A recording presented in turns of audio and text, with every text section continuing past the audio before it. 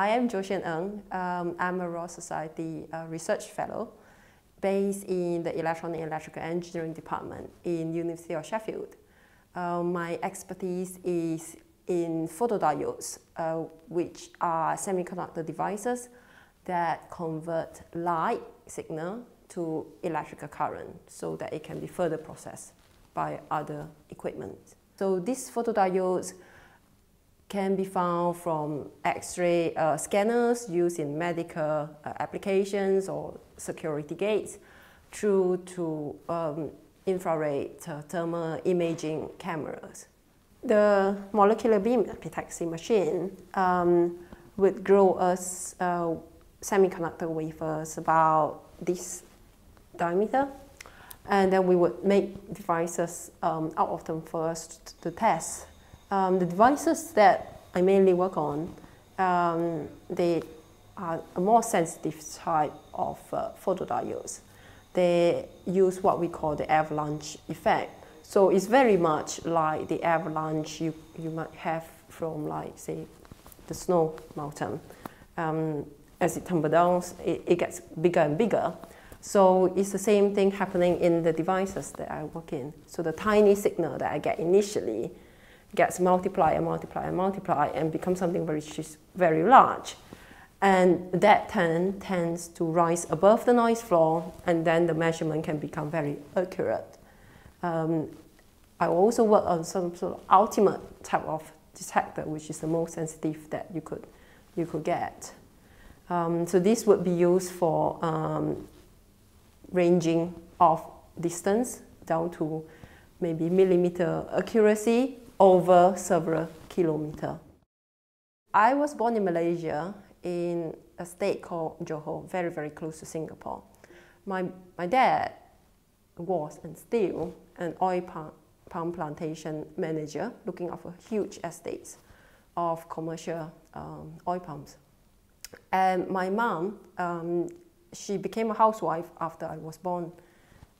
Just not possible to look after two children and continue her work. And I came to Sheffield about 16 years ago, it's been a long time, to do my undergraduate degree. Only wanted to stay for 2 years, but then I carried on to do a PhD, postdoc, and then I got this research fellowship. So here I am. I've always had a very rational mind, and I always felt a bit weird when I was growing up, which could have suggested to me I'm quite suited to this kind of engineering career. But that never crossed my mind, mainly because I didn't do very well in the science subjects in school.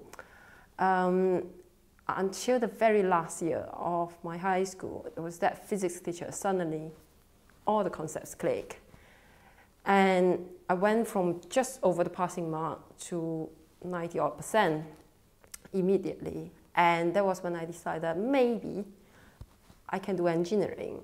And then I picked electronic engineering because that seemed very much compatible with what I learned at school.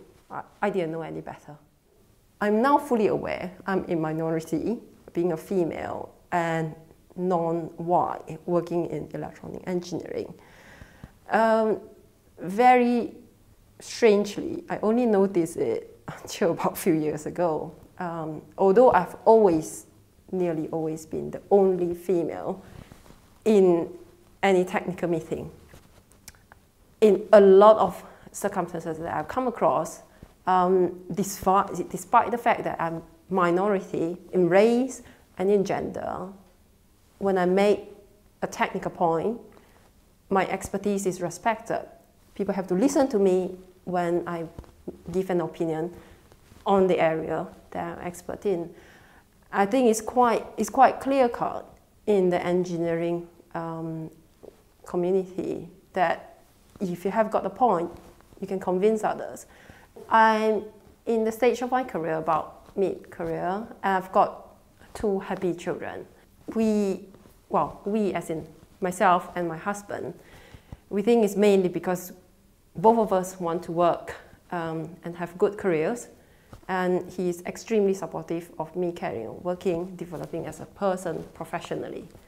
We've constructed our life such that everything is very efficient to allow us both working and have 2 children growing up happily.